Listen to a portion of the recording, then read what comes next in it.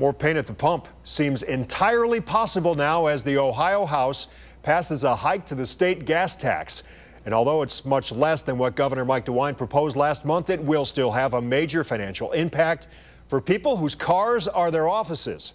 News 5's Jordan Vandenberg live right now in Brook Park. So, Jordan, how big of a tax hike are we talking here? Well, under the current proposal, the gas tax hike is around 10.7 cents per gallon. That's on top of the state's existing gas tax. And the state's existing gas tax hasn't been changed since flip phones were a thing, all the way back in 2005. And if you ask some drivers who drive for a living, they'll tell you they want to keep it that way.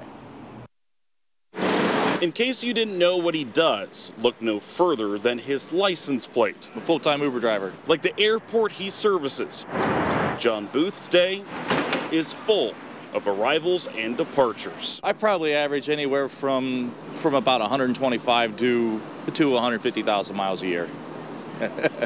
It's a lot of miles. An extreme case, sure, but an example nonetheless of the impact of proposed legislation that would increase the state's so-called gas tax. That's going to affect me a lot. You know, it's almost $1,000 more a year I'm going to pay on fuel.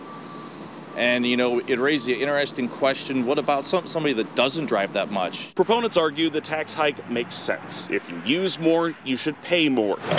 The current proposal would hike prices by 10.7 cents per gallon, on top of the existing tax of 28 cents per gallon. It's a 40% reduction over what was originally proposed back in February. To be split on the state and local level, the gas tax revenue would fund new roads and pay to repair existing ones. But for Booth, it will make his margins even more razor thin. When gas jumps 40 cents a gallon, that's another 50 bucks a week I spend.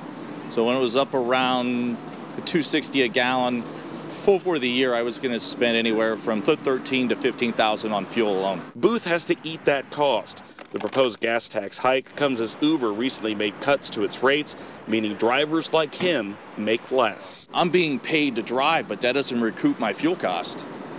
Unless, you know, Uber, Lyft raised the rates because of it, and that's going to upset everybody else because everything else is going up. His day is like a busy terminal with arrivals and departures. Remember to tip your drivers, because it might be more expensive to be one. It's just going to push me to get a hybrid even more. Well, speaking of hybrids, they won't come out of this unscathed either. The registration fees for hybrids will go up to $200. The bill now moves to the Senate. Reporting live in Brook Park, Jordan Vandenberg, News 5.